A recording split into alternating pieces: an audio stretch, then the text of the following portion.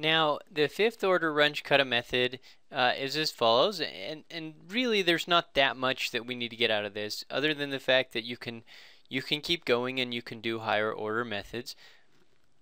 But the thing that you should notice that's a nice insight from this is compare this equation to the Boole's rule.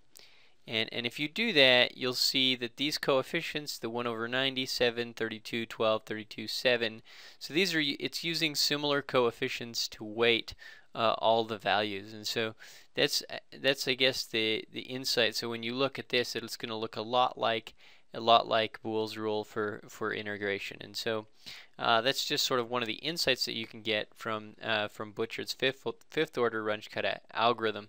Other than that, I mean, at this point, you can just you know, plug in the values and go through. But you can notice that there's it's similar to the other approaches, but we evaluate the first value at x we use to estimate the first slope, k1, and then we go a fourth of the way, a fourth of h past. We do that twice, and then we go halfway there, 3/4 the way there, and then all the way there.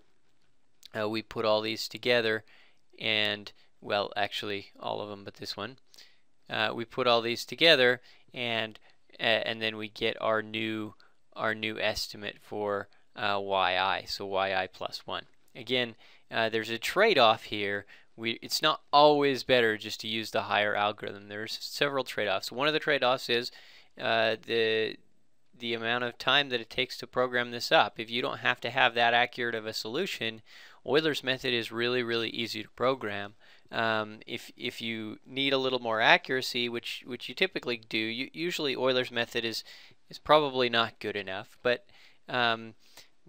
Butcher's method, the fifth order Runge-Kutta, might be a little bit overkill, and so that's something to consider. And then also you do have some computational overhead as well for doing the fifth order algorithm.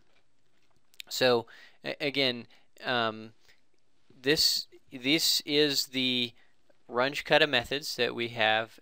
So we've given a complete introduction to all the different Runge-Kutta methods, and the most commonly used of the Runge-Kutta methods is, again, this fourth order Runge-Kutta classical method, but the fifth order Butcher method is sometimes used as well as other higher order methods.